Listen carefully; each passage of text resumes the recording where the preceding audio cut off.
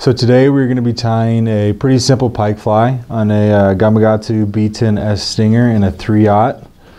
It is going to be composed of bucktail, Krelex, Flashabou, and then a fish helmet.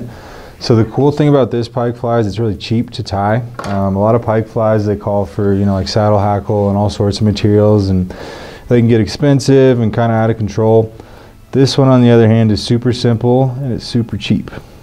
So to start, I'm just going to make a solid thread base here and leave some room up there at the eye of the hook. Then I'm going to come back here. I'm going to take some red bucktail and I'm going to get a pinch of it, maybe about the size of a pencil. I'm going to come down and trim it as close as I can to the actual tail.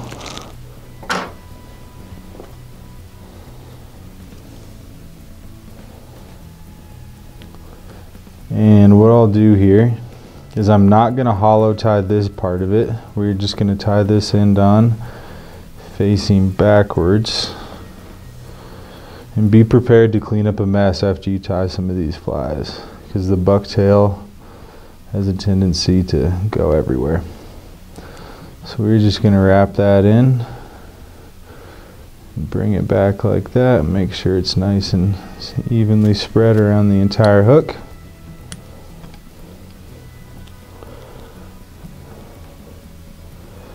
I like that there, and then I'm just going to come in with my scissors and trim this out. Doesn't have to be perfect, and I actually want to create a bit of a taper to tie down onto. So we're going to move our thread forward, capture all that bucktail, and then come on back to where we tied it in. Like that. Now I'm going to get a lice brush. If you don't have a lice brush, it's something that you should absolutely get if you're going to be tying any sort of bigger flies. It makes it really easy to really separate a lot of this bucktail. Alright. I like that. Then next we're going to grab our red Krelex here and pull out a bit of it. And then what I'll do is I'm just going to taper it. So I'll gently grab some on each side and separate it just so it doesn't look like it's a flat end of the tail, and you can kind of create more of a fishy look. And for this fly, I'm just going to grab it right in the middle, lay it on top just like that, and then take some loose wraps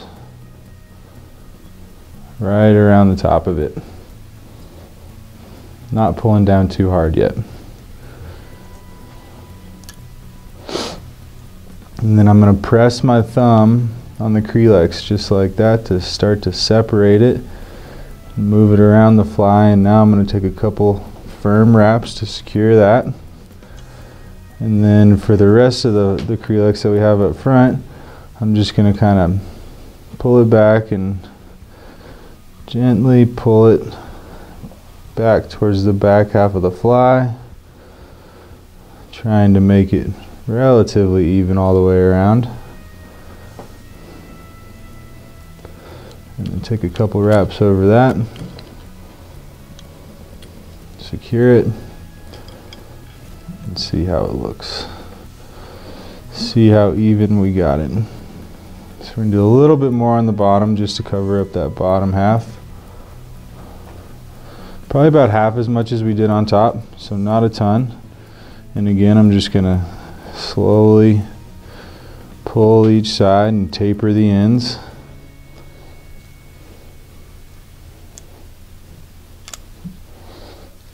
And the hair clip is pretty essential for these bigger flies, so you can hold the materials kind of like that and they're not falling down and getting caught in your thread wraps. And then I'll do a couple wraps here. Again, pulling it forward, making sure none of those fibers get trapped, and making sure that Krelex is where we want it.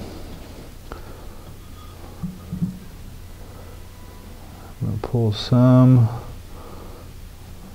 on this right side, cover up right under the hook there, and just gently pull it back and capture everything just like that. Put some firm wraps down, roll it back over, unclip it, and just pull everything back a little bit. And as you can start to see, we're starting to get a bit of a tapered shape to this fly, and it's starting to take form. So next we're going to take some Magnum Flashabou in Sunset, and I'll grab maybe about 6 pieces of it, and what we're going to do is try and even it out just a little bit.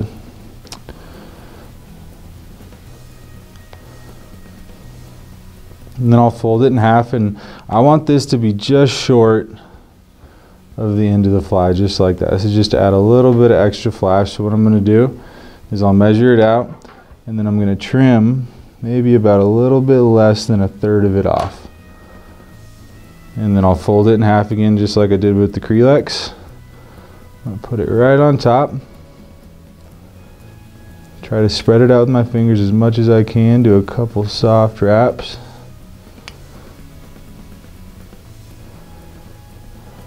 Make sure it's a bit spread out, and then I'll take the stuff that's hanging in front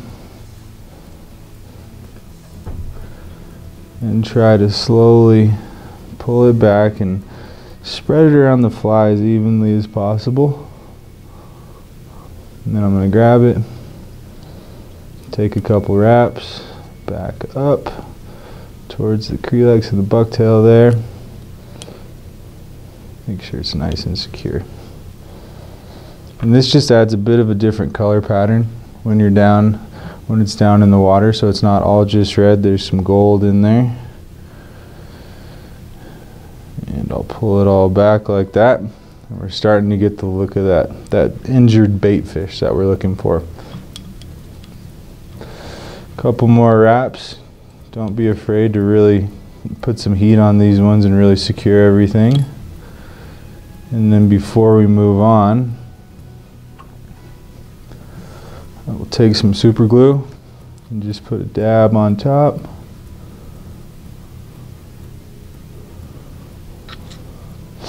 Take a bodkin and just spread it around. It's worth taking this extra time and these extra steps with the super glue, so this fly will last for more than one fish. And if you're going to take this much time to tie the fly, you might as well make sure that it lasts for you. Perfect. So next I'm going to move my thread to, I don't know, right about the middle of the fly here, and we're going to repeat the process, but this time we are going to hollow tie the bucktail and give it a bit more body. So I'm going to grab a chunk of bucktail right around the diameter of a pencil again and nip it off. I'm going to pull all those short little fibers out.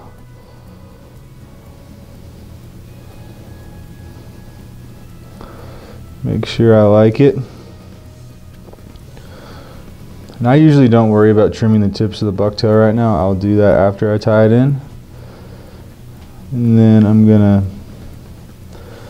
gently wrap it around the hook and kind of circle it around and do 2 or 3 really gentle wraps before I give it a little bit of heat.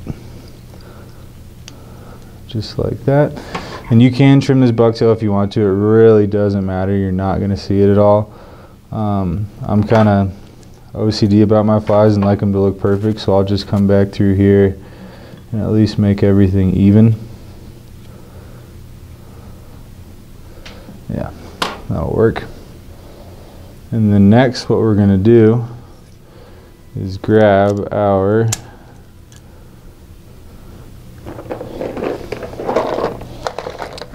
pen. So what you can do is just get a normal pen and I take the ink out, or the little ink tube, whatever, out.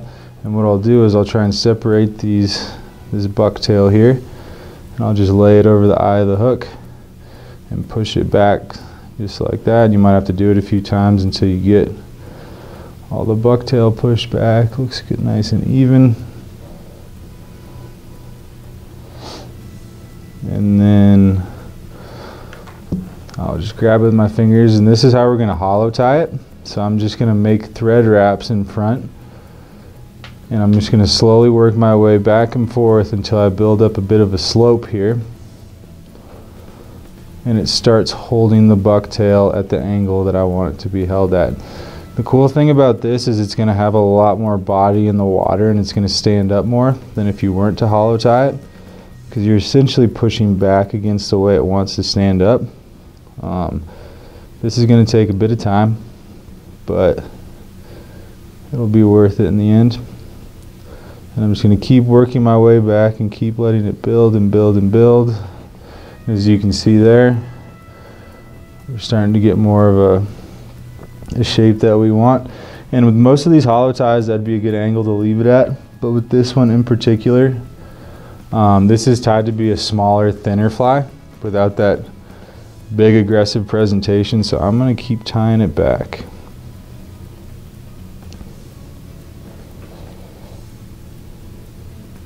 That'll work. So with this part of the bucktail, I'm just building the profile of the fly. I don't want it to be too big yet. And then what we're going to do now is just kind of repeat that process with the Creelex. Grab a clump of it.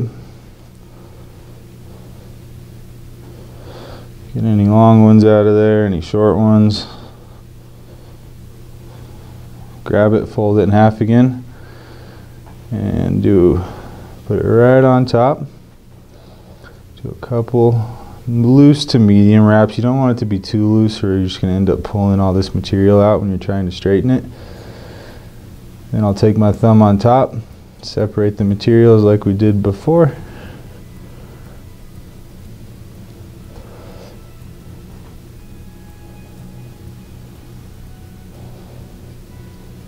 Now we're really starting to get that taper, that minnowy, fishy look here.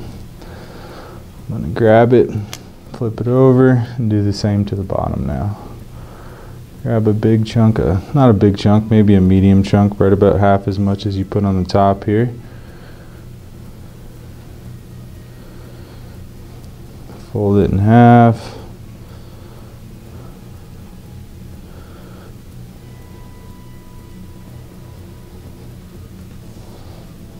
Do a few wraps, fold it back over,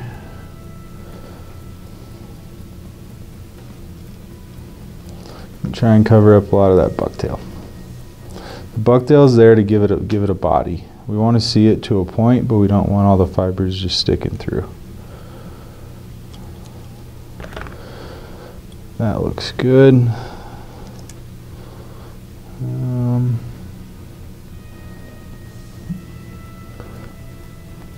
Make sure I didn't miss any areas.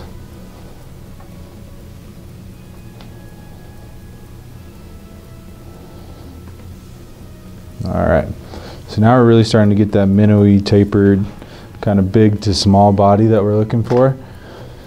And then now I'm going to grab 6 or 8 pieces of the Hedron Magnum Flashabou in Sunrise.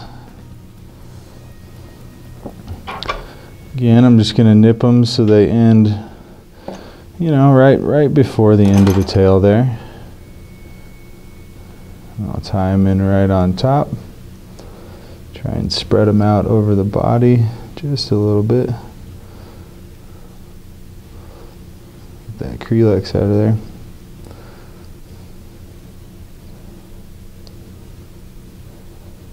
Do some soft wraps just to secure them, and then I'll pull them back over as evenly as I can.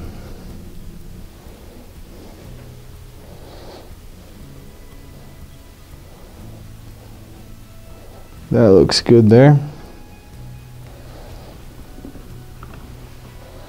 Alright, and then I'm going to Again, wrap that flash all the way back up there to where we tied the Creelex and the bucktail in. Put some super firm wraps on that. Move my thread forward and get our super glue one more time. Put a little glob on there and then work it around all that thread. Make sure nobody's going anywhere.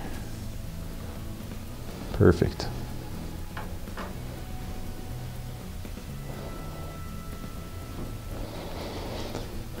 Do a couple wraps. Back over it.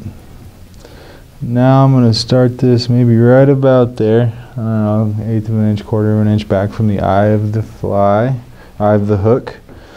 And I'm going to grab another chunk of red bucktail, right about the same size, diameter of a pencil.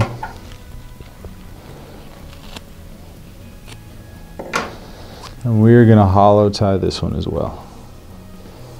So we'll get rid of all the little short ones that we don't want in there.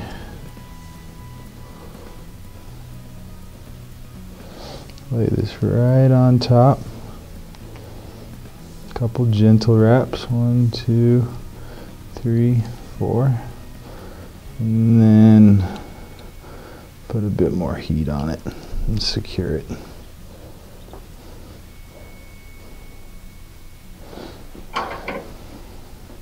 Just get a couple of those longer ones. That looks good to me. I'll pull this apart a bit. Tie a little bit in on the bottom there. It looks like we missed it. So I'll grab just a bit more bucktail.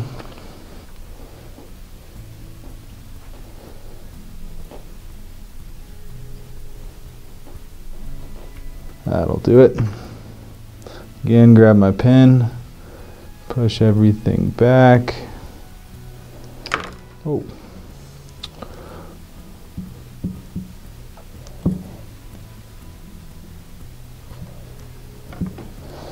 And we're just going to come back forward and do that hollow tie again, making a bunch of wraps right in front until we build up a ramp, if you will, to hold that bucktail up.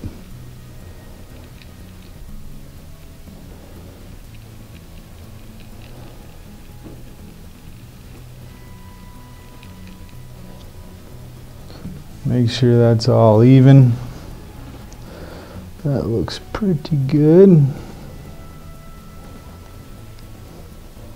Couple more wraps ought to do it. Perfect.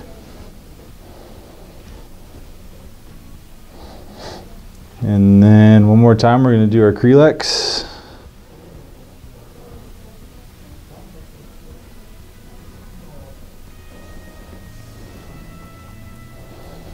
Grab a nice chunk of it. Taper the ends. Pull each side a bit. Tie that in.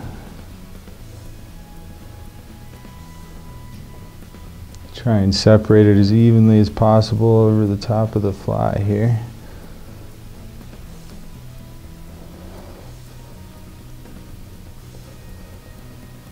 That's starting to look good. I'm going to grab it here, do the same on the bottom.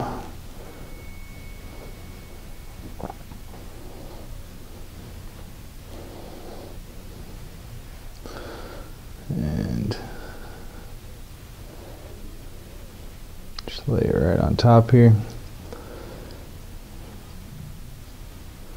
Couple firm wraps, couple soft ones. Make sure we get it where we want it. Spread it out with your thumb just by pushing against it and moving it side to side. And then capture it.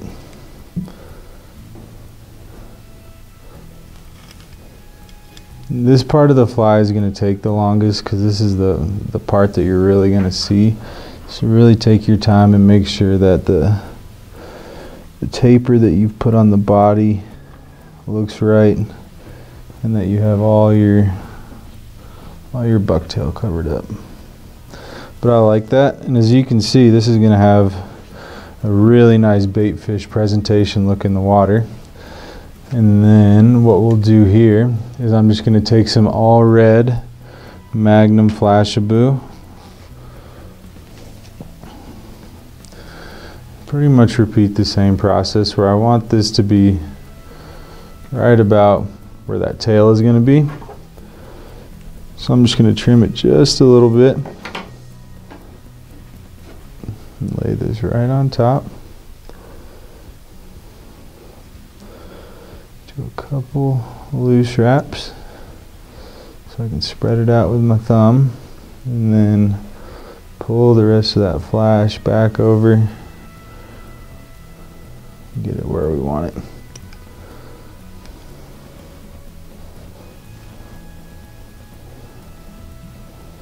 And then I'm going to do the same thing on the bottom. Just grab a little clump of the red flash here.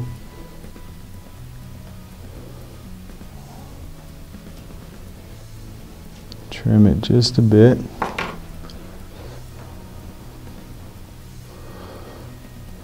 And tie it right on the bottom.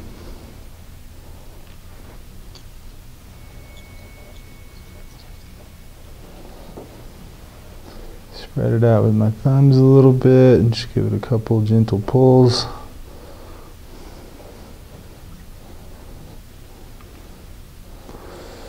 And then take the rest of this, bring it up around the top in front of the fly. And just take your time when you're working with all this flash, because it can be tricky to get it to cooperate, but it'll be worth it in the end when the fly's done. So now we pull it all back, have the nice look that we want. That looks good. Now I'm going to take a fish mask in a size 8.5. What I'll do before I whip finish here is just make sure it fits on there the way I want it. Grab my whip finisher.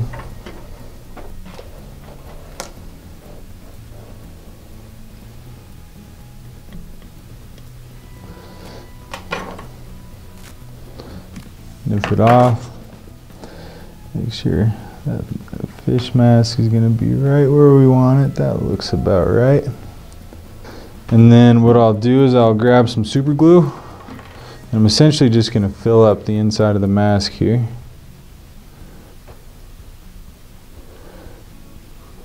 Before I put it on.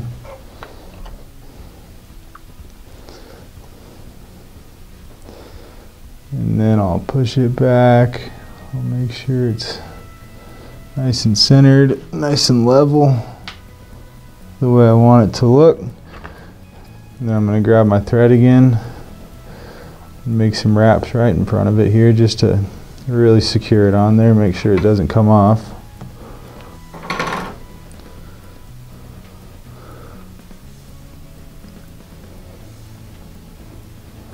And then I will whip finish again.